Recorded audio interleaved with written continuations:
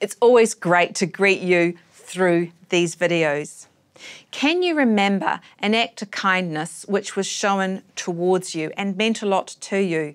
Perhaps more easily to your mind comes a memory of someone who was unhelpful and perhaps unkind to you. Both occasions may stand out in your mind, but the act of kindness, well, that was special.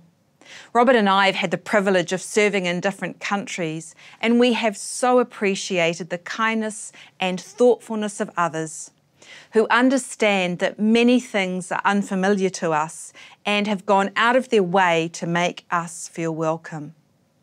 When we think about being kind, our thoughts should turn to God Himself. In Titus 3 verses 4 to 6 we read, "But when the kindness and love of God our Saviour appeared, He saved us, not because of righteous things we had done, but because of His mercy.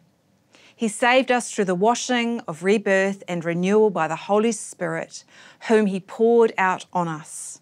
And from Ephesians 2 verses 7 to 9.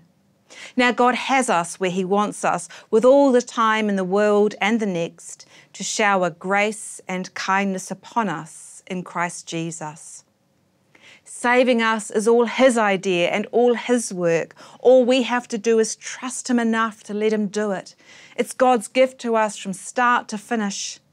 Our salvation is not through works, but because of God's grace, an expression of His kindness. Throughout Scripture, we are exhorted and commanded to be kind even to those we do not like. The reason for this is that God is kind even to those who are ungrateful and hurtful. Maybe this month we could consider and reflect on God's kindness in our lives by rereading Titus and Ephesians. As we read, we can examine our own interactions with the people we are meeting and ask God to show us areas in our lives where we could improve and reach out to others with acts of kindness. May God bless you as you seek to be kind to others, because kindness matters.